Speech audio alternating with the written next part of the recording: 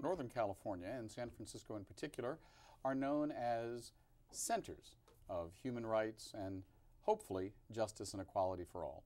And one of the people working to make it that way is our next guest, Michael Pappas, a member of the Human Rights Commission. Welcome. One of the newest members of the One of the newest members, Absolutely. That's right. Welcome. Thank you very much, David. Talk to me a little bit about the path that brought you to the Human Rights Commission.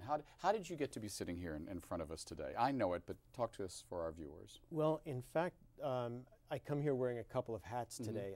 I'm the executive director of the San Francisco Interfaith Council, and a lot of our work has been closely intertwined with the work of the Human Rights Commission.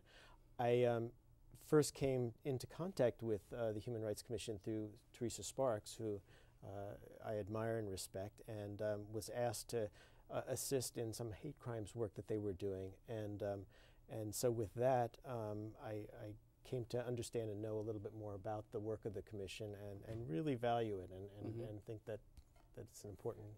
Did you ever think when you were an Orthodox priest that you would be asked by a transgender former Marine head of the Human Rights Commission to help you on some hate crimes legislation? I mean, that must not have been in your mind. You should have seen her introduce herself when she came to talk to the Interfaith Council. She said, only in San Francisco would I be invited to such a forum. And I think that that's what's really great about our city. It really is. And, you know, in that time, in the time span since, I've actually transitioned to the Episcopalian faith and to Grace Cathedral in particular, which is very welcoming and inclusive and really works to build those bridges. What is it about the Episcopal faith that seems to... I mean, you know, I have many Episcopal friends, and, you know, it's kind of like if you want to meet former Catholics, Buddhists, you name it, they seem to be at coffee hour after an Episcopal service. What is it? I think that when people are going through crises in their lives, it seems to be the safe place to go. And I think that, in fact, that it's a welcoming place. And in terms of people of faith, it's a place that really walks the walk. Yeah. But why do you think that is? I mean, talk to me a little bit about the philosophy and the theology of the Episcopal Church, the Anglican Communion, that, you know, speaks to so many people from former faith traditions. Well, I can sum it up in a word because I know our time is brief here, but I remember sitting in a dogmatics class and my professor saying, all theology is pastoral. And so the pastoral aspect of the Episcopal faith, looking at every person as a child of God, is, I think it really sort of attracted me, and on my journey, it was a real important transition point. You don't think that the Greek Orthodox Church looks at everybody as a child of God? Oh, I believe it does. Of course it does. It's just that we evolve in life, and this is, I was taken to the Episcopal faith at this point in my journey.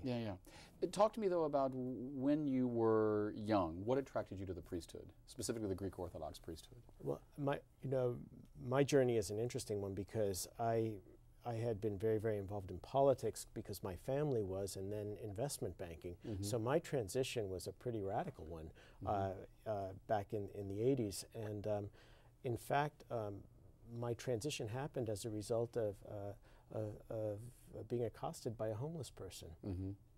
And the homeless person said, the policeman who assisted me afterwards said, this fellow lives down here, and was told by the president at that time that if he took his meds, he'd be okay. And it really got me thinking. And where was this? This was in New Jersey and New York City. That's where I'm from.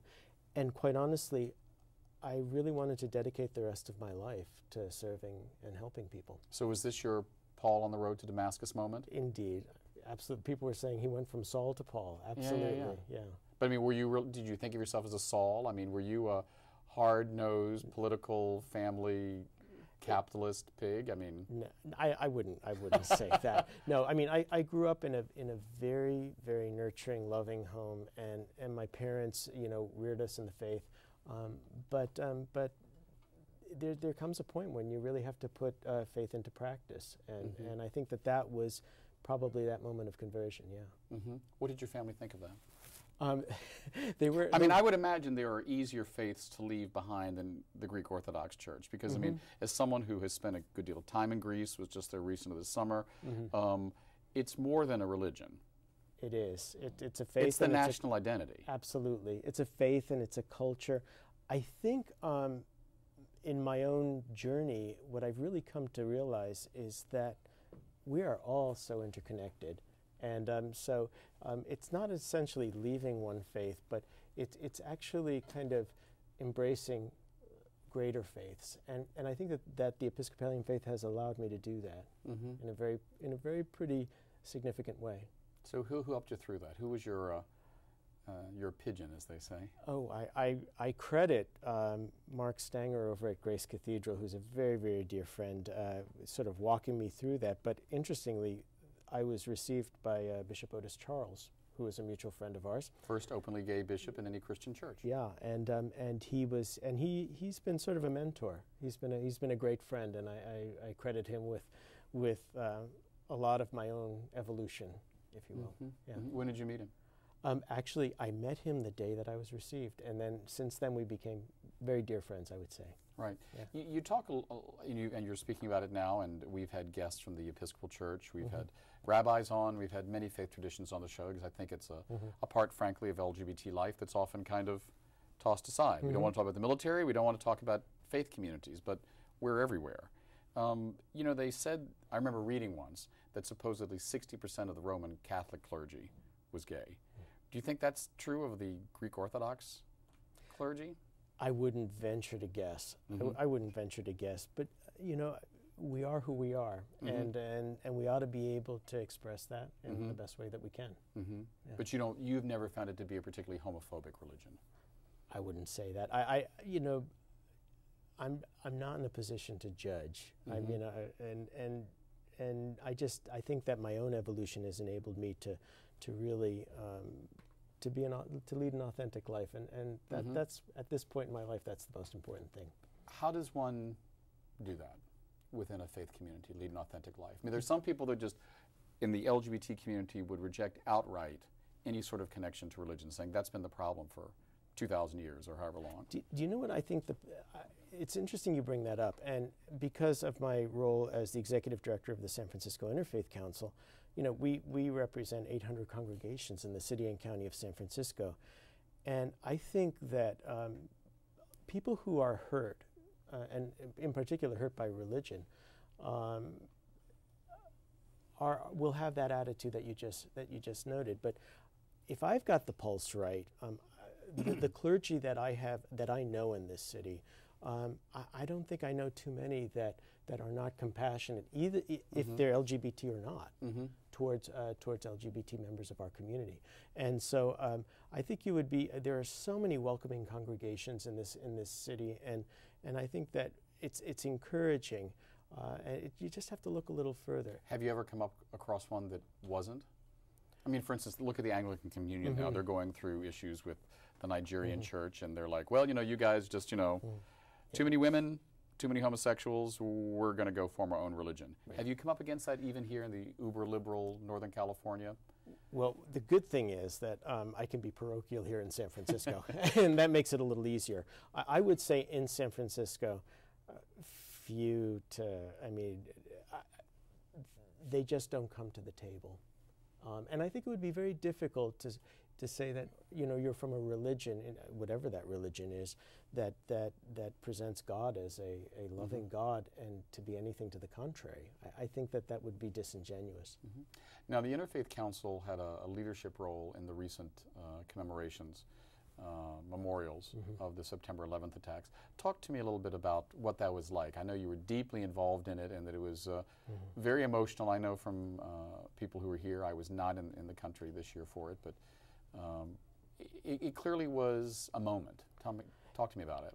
It was, and just listening to you describe it gives me pause to reflect upon that moment, because there was a lot of planning that was involved with it. We had actually been approached early on by the mayor's office, meaning the Interfaith Council. The Interfaith Council, forgive me, because back in 2001, it was the Interfaith Council that brought the community together, the religious community and the greater community, at Mayor Willie Brown's invitation. And so it seemed to be the right thing to do, and both Mayor Newsom and Mayor Lee had called upon us to take up that leadership role. Interestingly, it happened to be the same weekend as Opera in the Park. And so our friends at the Opera, who had been anticipating this, because they premiered a specially commissioned opera, Yes. And they said, "Can we collaborate?" And we didn't know what this was going to look like, but it really turned out to be something spectacular and something fitting. There were about 15,000 people in the park, and we attracted faith leaders from throughout the Bay Area, not just San Francisco. And what was interesting, a couple of highlights where we had a Muslim woman basically offer the invocation, flanked by all faith leaders. Mm-hmm. And it sent a very, very powerful message to the greater community. In addition, Mozart's Requiem was played, and it was designed essentially as a mass, but what we did was, at those interludes between the movements, there were prayers offered from all different kinds of faiths, from the Baha'is to the indigenous Native Americans, Catholics, Muslims, Hindus, Buddhists, Christians, Jews. Mm-hmm. It was really just a very, very powerful moment. I think it was a powerful moment for the city because, strangely, in New York, which was where it happened, there was no presence of the religious community there. You know, I remember Bishop Bill Swing of the Diocese of California, Episcopal Mm-hmm. Diocese of California, once said in a sermon that 95% of all wars of all time are fought in the name of God. Mm-hmm. Are you optimistic about what the Interfaith Council can do to maybe counter that some way? And we are. We were born 22 years ago out of two crises. A homeless crisis here in San Francisco spun out of control, and the Loma Prieta earthquake. And in both cases, religious leaders were called into the mayor's office and gathered to help give relief to the earthquake. And quite honestly, if there was not an interfaith council, there would need to be one created, just because religion has a moral responsibility to respond. What we have found as the most effective way to do interfaith is through service. Through service. We've been speaking with Michael Pappas of Service here in San Francisco on the Human Rights Commission. I'm David Perry. Thanks for watching. We hope you'll tune in next week for 10%.